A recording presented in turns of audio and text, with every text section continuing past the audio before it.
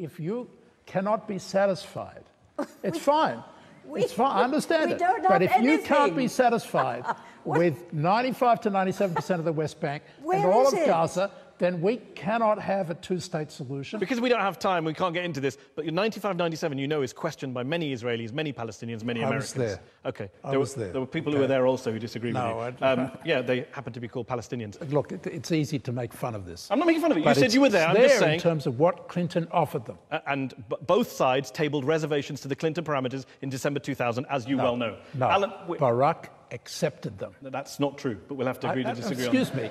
I was there when the facts came from Barack's office to my residence in Israel with the formal decision signed by the Prime Minister accepting the Clinton parameters. So don't tell me that I don't know what I'm talking about. Alan Johnson.